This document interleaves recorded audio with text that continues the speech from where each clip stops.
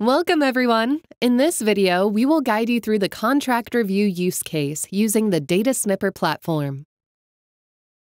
In this use case, we'll be reviewing internal and external contracts to ensure that key information is mentioned correctly and to avoid repetitive tasks and complex review procedures.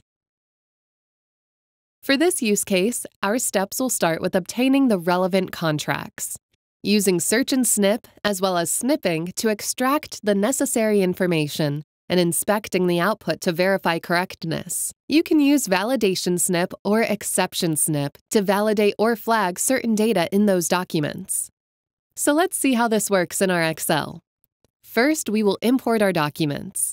We have a tenancy agreement as an example contract for this use case. Once it has been imported, it will show in the document viewer on the right-hand side of our Excel. And we would use text snip to start snipping the information over to our worksheet.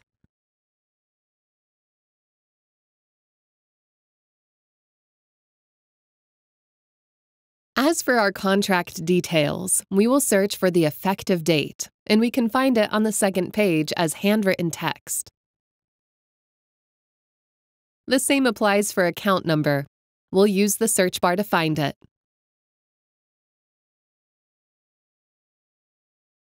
For the rent, we will use sumSnip to verify that the total is in fact correct.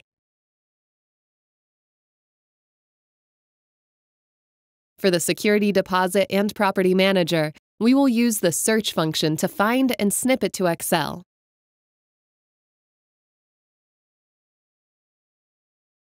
We will now use the validation or exception snips for the contract signatures to validate or flag them as needed.